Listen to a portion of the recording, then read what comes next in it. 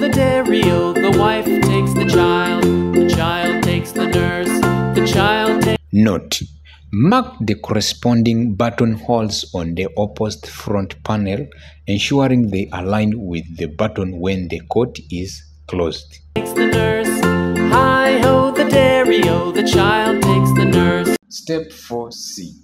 Drafting the lapel pattern. Hi ladies and gentlemen, welcome to our all-inclusive guide on drafting jacket lapels. Today we will dig into the art and science of constructing this vital component of a jacket. But briefly, do you know what the value of a lapel in a jacket is? If you didn't know, lapels are not just practical. Instead, they are a defining article that adds style and personality to any jacket. Whether you are an aspiring seamstress, stroke tailor, or you are a seasoned professional, please, understanding how to draft and create the perfect lapel is a key skill to style. So, follow this guide in a step-by-step way up to the end as we draft the pattern for a notched lapel. The dairy-o, the child takes the nurse. The nurse takes the cow. The nurse takes the... Okay, with your measurements in hand, let us draft the lapel pattern in details. And here we will be using the collar line that we drafted in our episode 3, 2, and 1. And if you haven't watched those episodes, please, I request you go and watch them. Then you come and watch this one. But if you have watched 1, 2, and 3, we can continue from here.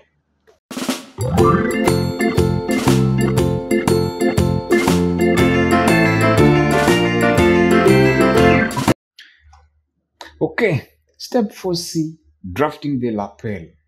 At this collar line point 15, measure and mark outwards from point 15 to 31, 0.75 inches.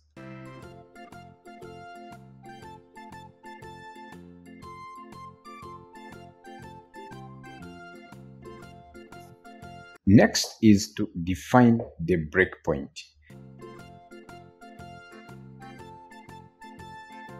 At this point 31, define the lapel break line. And this break line point is where the lapel folds over.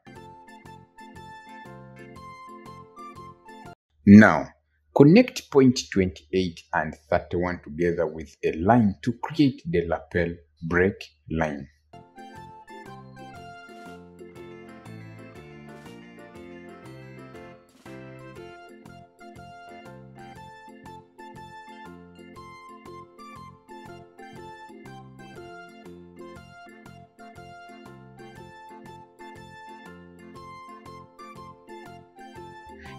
You prolong this line from 31 out to upwards in this way.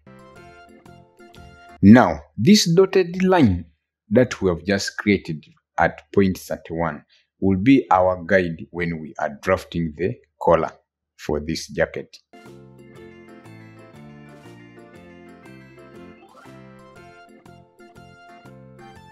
At this point where the break line intersects with the collar line, we mark it point 32.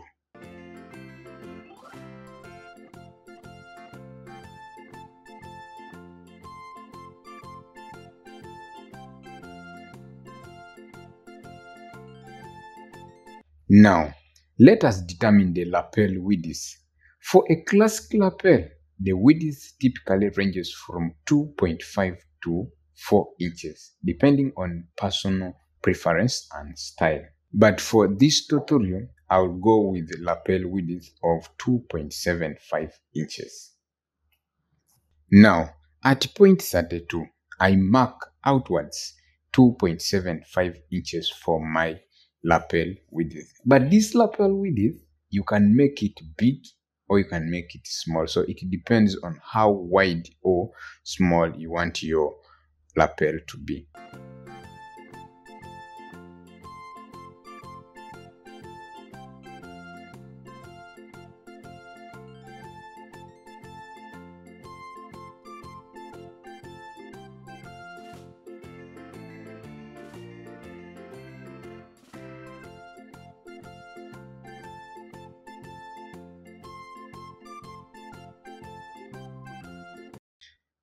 Now, at this point 33, use a curved ruler or a freehand to create a smooth natural shape or transition from the neckline to the lapel edge by connecting point 33 to 28 together.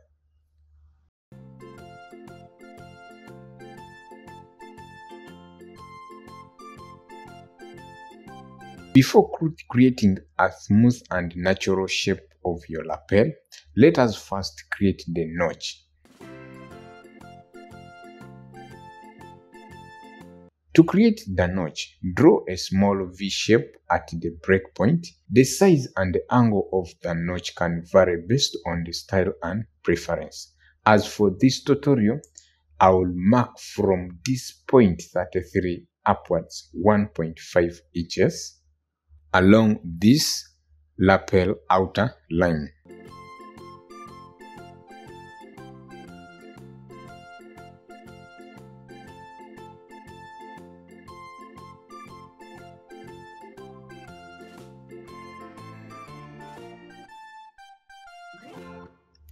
Then at this point, I pivot my measurements of 1.5 inches along this collar line. Where my 1.5 inches touches this collar line, I mark that point for my notch.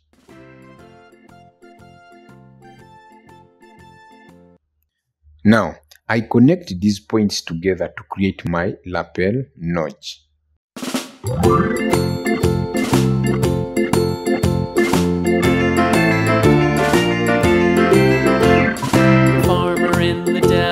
The farmer in the dell, hi-ho the dairy-o, the farmer in the dell. We can now shorten this line like this.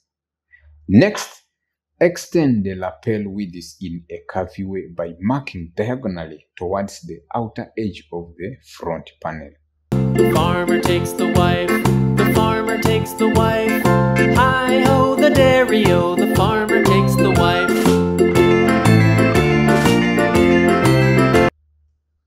Wow! Wonderful! Ladies and gentlemen, our lapel has already taken shape, and you can use this method to adapt any style and design of a lapel that you feel like you should draft. The wife takes the child, the wife takes the child, hi-ho the dairy-o, the wife takes the child. Ladies and gentlemen, congratulations! Do you know that you've just created a lapel? Okay, let us move on. And this is how our front panel is looking so far. And this is the front panel, and this one is our back panel. I think what is remaining, it will be drafting the side panel. But before we draft the side panel, let us add seam allowance to this panel of ours. The child takes the nurse, the child. The next step, step 4D, adding seam allowances.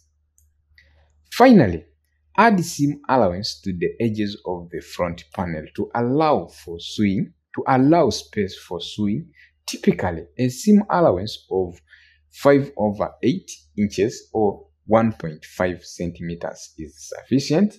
Or if you are not neat enough, you can leave seam allowance of 0.5 inches that you can, after sewing, you can trim it off. Takes the nurse, hi-ho the dairy-o, the child takes the nurse. The nurse takes the cow, the nurse takes the cow, hi. For most of you who are interested to know the program that I'm using Adobe Illustrator to create these patterns.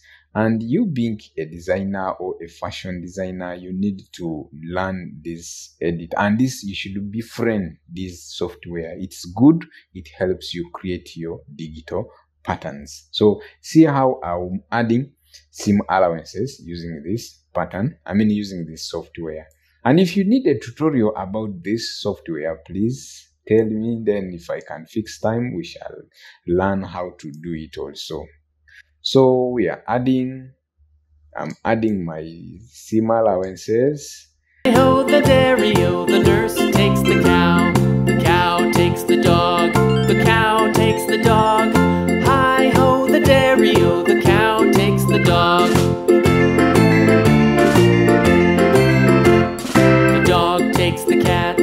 the dog takes the cat.